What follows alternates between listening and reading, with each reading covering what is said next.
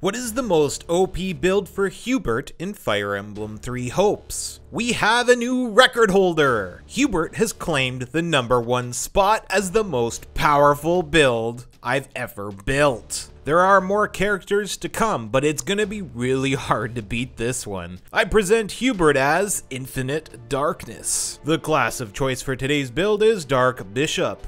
There is no class in this game that is quite as fitting as Dark Bishop for Hubert. One could argue Dark Knight, but it will fail in comparison to this build, I promise you that. Our weapon of choice is what leads us to our first reason for choosing Dark Bishop, Sutunger's Mystery. The only thing we need from this tome is Relentless Magic, which reduces our magic cooldowns by 50%. The alternative is a tome with boost combat art / magic and boost critical 3, but it will result in a weaker version of this build. If you did decide to go that route, however, this opens up the viability for Dark Knight. It's really the book that puts Dark Bishop above the other options. Since Hubert doesn't use a crest, we need to give him one to wield Sutunger's Mystery.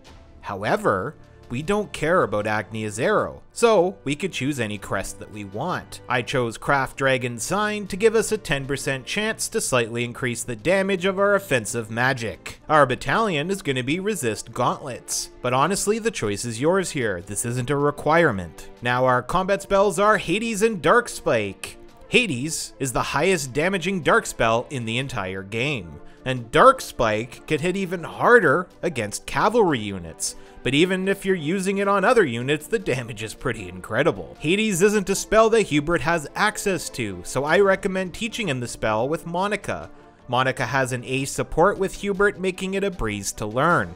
I believe it only took me like 5 or 10 minutes. Our first unique ability is called Dark Conjuration. This ability has a high chance of impaling enemies with a dark magic spike. The more you attack, the more charged the spike becomes. Activate the ability to detonate the spike and inflict dark damage based on its power level. This ability doesn't hit very hard. However, it's very important anyway, since it allows us to infinitely juggle enemies with our dark spells. I'll explain how it works later, but just know that this ability is very important for the build. And Perception keeps the stun gauge visible much longer, which, to be honest, we won't have any opportunities to take advantage of since everything just melts. Officer's Duty reduces damage received by 50% when ordered to guard. Now, Dark Bishop comes with 4 class abilities.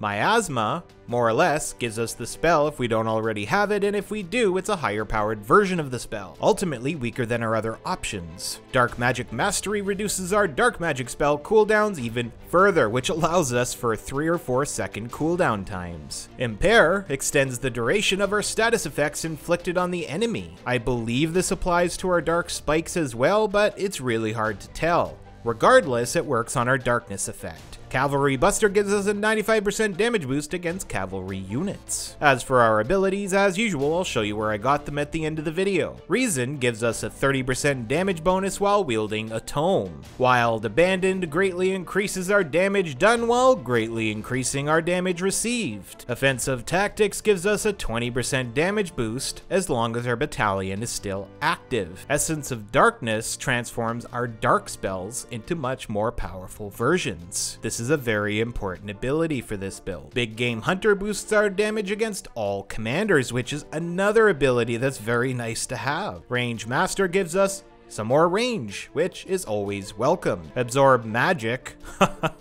Holy crap, I can't believe they gave Hubert Absorb Magic. This is probably one of the biggest reasons he's so strong. Absorb Magic gives us a magic stat boost every time we defeat a commander, and the buffs are permanent for the entire battle. This gives him bonkers levels of magic. Aggression increases the warrior gauge fill rate whenever we attack an enemy that has a status effect applied, which we will pretty much have on enemies at all times. Bowbreaker gives us a 50% damage boost against bows, and Dexterity Catalyst increases our warrior gauge fill rate proportionate to our dex stat. This time around, we only have 2 stats we need to focus on, Magic and Dex. Our cooldowns are so good that speed isn't as important. With that being said though, it certainly won't hurt the build. Start with 80 or so levels of Dark Bishop and stop around the time you get to 100 Magic. Then the rest of your levels on Trickster. Although speed isn't as important, it still does boost the length of our Awakening gauge. This build is all about the juggle.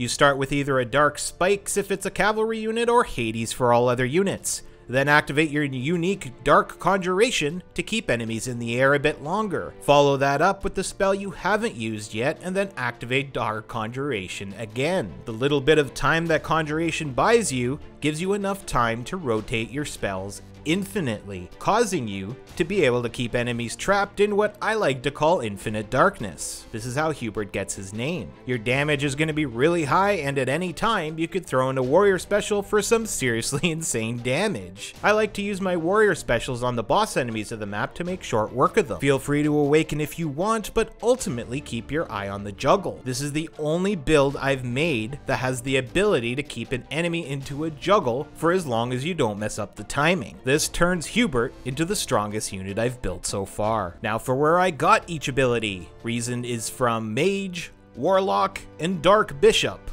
Wild Abandon from Brigand. Offensive Tactics from Wyvern Rider. Essence of Darkness from Dark Mage. Big Game Hunter from Mortal Savant. Range Master from Dark Knight. Absorb Magic from Dark Bishop. Aggression from Warlock, Bow Breaker from Dark Bishop, Dexterity Catalyst from Bow Knight, Dark Spikes from Dark Bishop, and Hades is learned from Monica. If you like today's build, don't forget to drop a like and subscribe for more builds.